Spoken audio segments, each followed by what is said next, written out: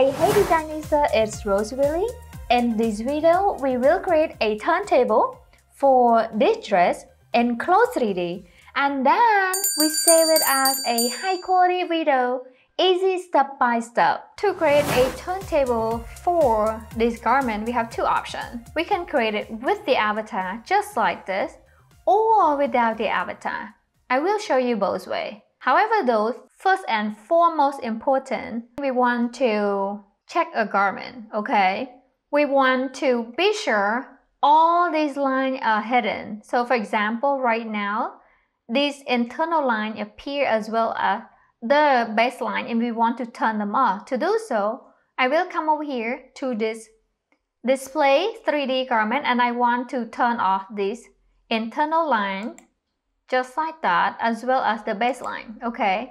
So now the baseline and the internal line are disappear. After that, you see this 3D high quality rendering. We want to check that. If I unchecked it, the garment looks flat. We want to check that box right there. So when I highlight it in blue, it means on. And you see the garment into this real 3D silhouette. And that's what we want. As well as right here, we want to see, let's see this garment right here, I have some thickness apply onto the garment itself. We want to change that thickness to this thick texture surface, okay? After that, I'm going to come over here to this avatar icon, click on this avatar right here to turn off the avatar. So now you can create only just the garment, okay? However though, for this example, I will leave the avatars on right there. So I'm going to select the avatar once again to turn it back on. Alright, after that, I'm going to double check on the garment. So definitely, we have to turn off the floor. And the shadow is up to you. I kind of like the shadow, so appear to be the garment kind of stuck to the ground rather than floated garment. But that's up to you. I'm going to show you how to do it though. So I'm going to come over here to this earth icon looking thing. We want to click on it and then hover the mouse to the right and then select. So first of all, if you have the blue bubble next to the icon, that means that function is active. So if I click it on like that to turn the floor off, now if I go back, click on it, and as you can see right here, the bubbles disappear.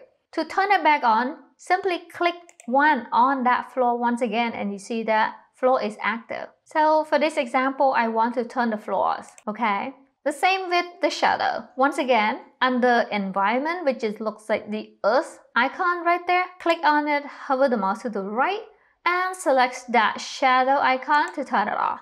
I'm going to click once again to turn it back on, just like that. And you can do further if you want to. However, for this example, I will just leave her just like that.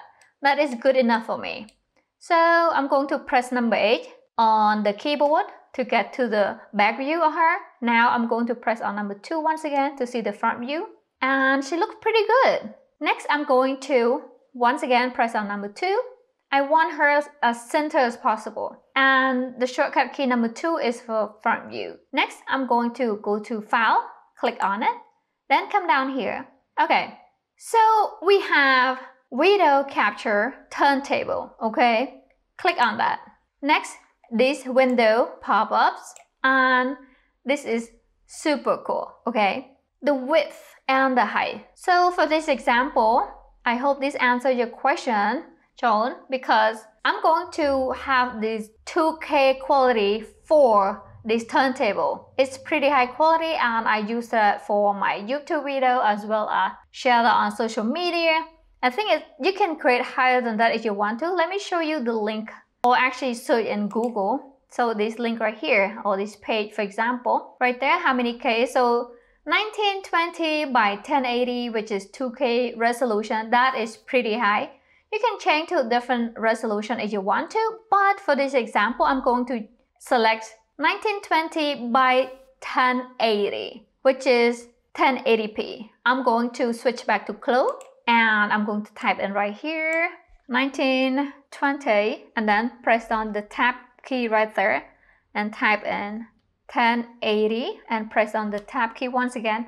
Okay, so right here I would change duration to 5 seconds rather than 3. And again, press the tab key. So as you can see right here, this is the avatar and the garment, just like that. However though, you can do a couple of things here. After you change the resolution and so forth, you can zoom in a little further and adjust this avatar if you wanted to. Let's say I can zoom in by just scroll the mouse wheel forward to zoom in as you working on the workspace, or scroll the mouse wheel backward to zoom out, or I can rotate by pressing down the command or control and then right click to rotate. So what it does here, when the turntable start to rotate, it will begin from this angle, okay? So let's say sometime I have pocket on the side, for example, like a cargo skirt, and I have pocket and I want to first glance when the audience or the customer see, I want to show the most important part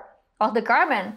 So I would rotate it to exact garment or the point that I want to present. For this example, it's, I can go back to the front or side, doesn't matter. Let's just leave her kind of 3/4-ish angle like that. And now I'm going to come over here to this record button right there. Click on it.